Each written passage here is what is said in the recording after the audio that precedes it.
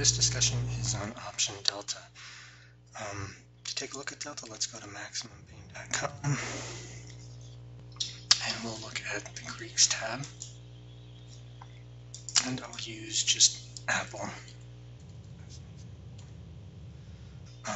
Now, what delta is the rate of change of a function.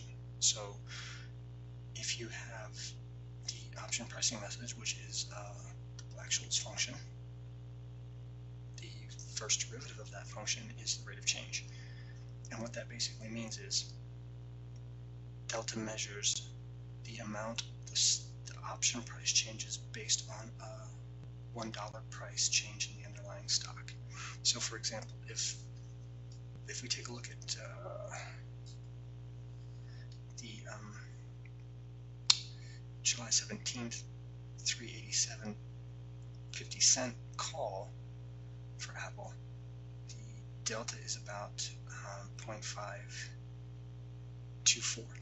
That means for every dollar the Apple stock goes up, if it goes up to 388.5, the call value price, or the call price, should increase by 52.4 cents. And what you can see with the delta is the further out of the money you get, the higher the delta becomes, right? So an in the money call, a deep in the money call, actually winds up having a delta of near $1. In other words, if the stock price goes up by $1, then the option price will go up by $1. Conversely, the further out of the money you go on the calls, the less the value of the option changes. So for example, a far out of the money call has very little delta, and therefore even with a $1 change in the underlying stock price of Apple, the option price is not going to change very much. So you can see that delta really comes into effect, or has a range of values really, when it's near the money or at the money. Same thing for the puts.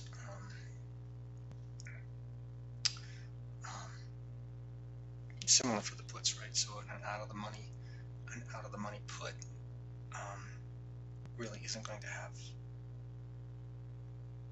much delta, and an in the money put delta will have, or an in the money put will have a delta of close to 1. So how can you really use delta? Well, what delta will do for you is two things. First, it will actually give you a rough estimate of how likely the stock is to, or the option is to close in the money.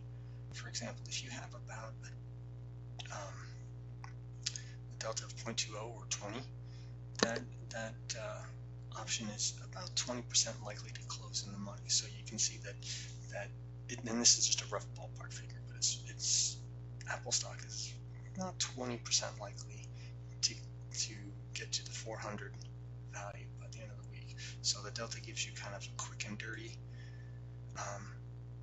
probability of your option closing in the money.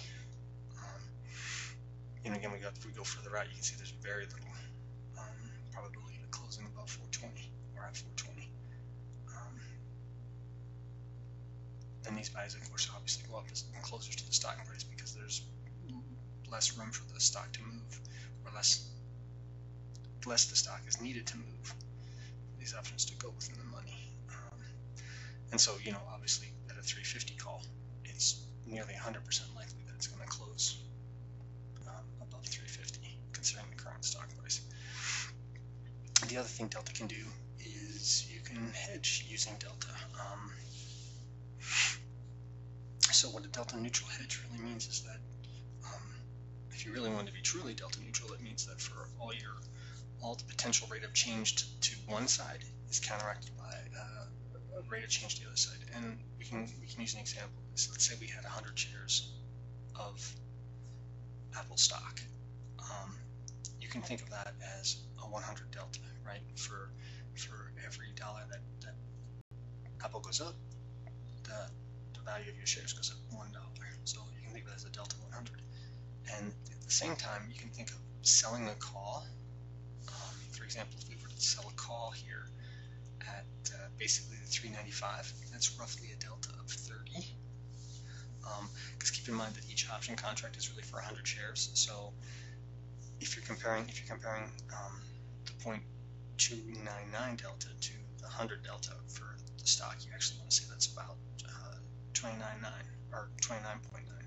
So what we can do then is we just subtract that. If we're selling that call, right, we're actually selling that delta. So we can subtract that 29.9 from the 100, which is roughly 30, and that gives us a delta of 70. So we've actually hedged against a change in the price of Apple stock. We've reduced our exposure from 100 delta in the shares to only 70 by selling the call. And so that's one way to use delta to help hedge your bets.